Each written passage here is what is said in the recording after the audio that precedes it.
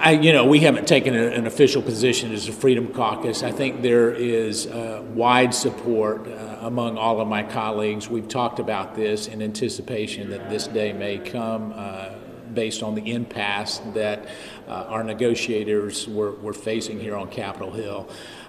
There's certainly a big push to make sure that we limit executive power, but currently the laws are in place that would not only allow but certainly encourage this type of activity on behalf of the president, and we support it. Well, I mean, we've got a crisis. We've got caravans that are coming. The amount of money that was allocated in this particular bill that was passed last night and about to be signed into law would indicate that we would have a 20-year window to secure our southern border. I don't know that anybody would wait 20 years to secure their home, and I don't think it would be appropriate for us to wait that long to secure our southern border. So the president finding additional resources to be more aggressive in that approach is certainly something that's applauded by most of my district anyways.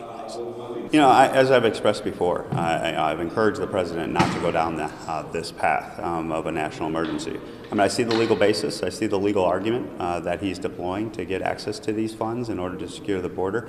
But fundamentally, this should be Congress's role. And what I am afraid of is this lets Congress off the hook from doing its job. We should have stayed in the room. We negotiated a good compromise, but if there's additional threats that need to be addressed, let's do that through the process of appropriate spending and have Congress do its job and work with the president, not opposed to the president on this issue.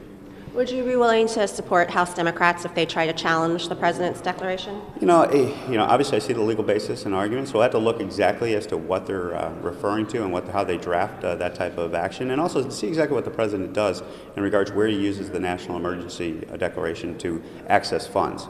There's different types of action that can be taken, and I'm hopeful that even with this path that I've discouraged the president to do, that he limits the use of that authority into areas that clearly are legally available to him under those declarations.